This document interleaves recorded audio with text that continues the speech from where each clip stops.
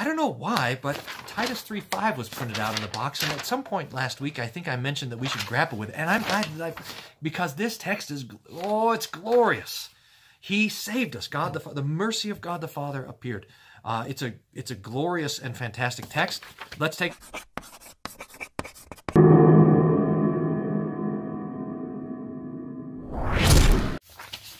We got a bonus grappling today. I don't remember why, but this was printed off, and I remember talking about it, and it's great. I mean, this is a really fantastic text to look at. Let me adjust this doodad here. How about that? Titus 3, and it's a helpful verse to grapple with because it's, I mean, number one, it's so fantastically comforting, but also it's a bit complicated. It's one of these long sentences, 3-verse sentences from St. Paul, that it's good to look at and get to the center of.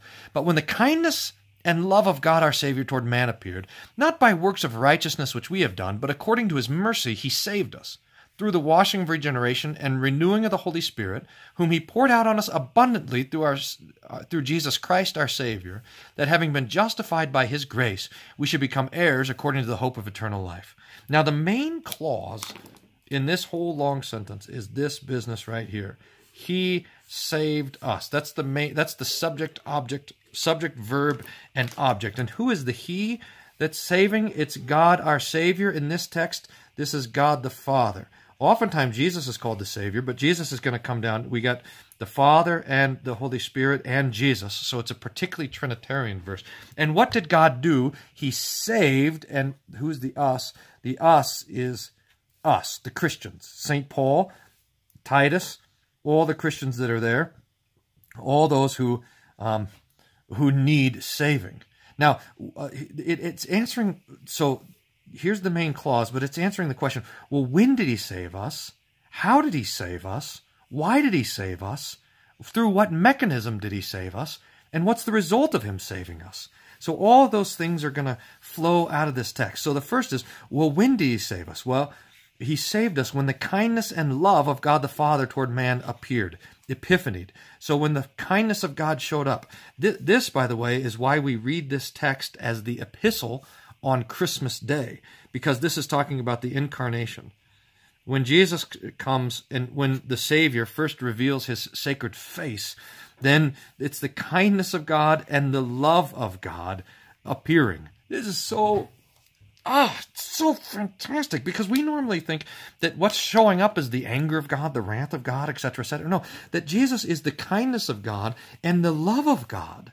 It manifests in the flesh, showing up to save us. And so we're saved. So when? That's how. Now how? The question is, how did he save us? And the answer first is a negative, not by works of righteousness which we have done. So works are excluded from salvation. It's not by works, the works of righteousness which we do. We're not saved by works.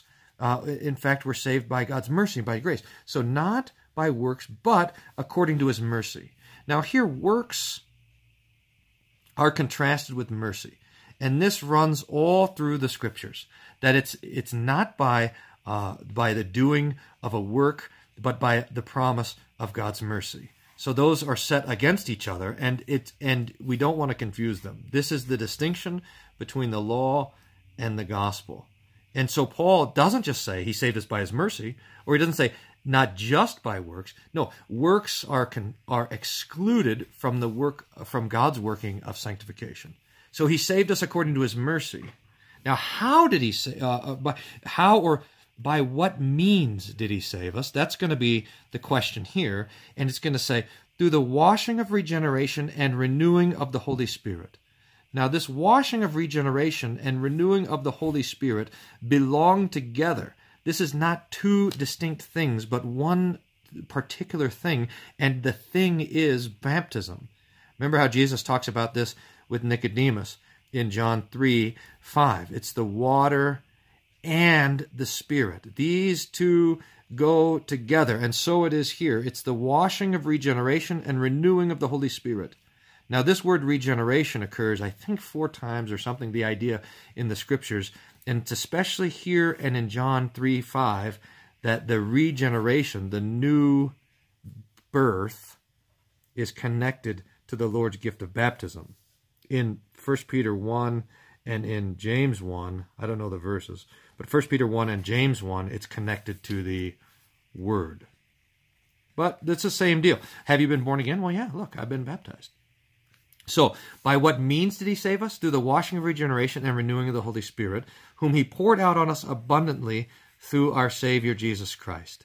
So the Holy Spirit, the washing of regeneration and the renewing of the Holy Spirit comes through Jesus Christ. We remember John chapter 7, where it says Jesus had not sent the Holy Spirit because he had not yet ascended. And part of the ascension of Jesus is for the particular reason of pouring out the Holy Spirit. That's what one of the great gifts of Pentecost. Why does the camera keep getting closer and closer to the page? That's better. Pretty soon you're going to be looking at my fingernails. So that Jesus ascends into heaven so that he can send forth the Holy Spirit. And what's the result? Well, there's a handful of results. One, we are justified by his grace. This justification means to be imputed or to be declared righteous. So that the perfection of Jesus is given to our account. Just as Jesus kept the law for us, now the Lord looks at us and says, you are righteous. So we have been justified by his grace, and number two, we then become heirs according to the hope of eternal life. So we now are justified, and we then will be raised to eternal life. So that we live by faith, we have justification by faith, and we have eternal life by hope. See it? So we live by faith in the promise of God and the forgiveness of sins. Back up, camera. Stay there. We have faith in the forgiveness of sins, and we have hope for eternal life. There you go. That is Titus. What a fantastic verse. What a dose of mercy. He saved us, not by works, which we have done, but by his mercy and his kindness.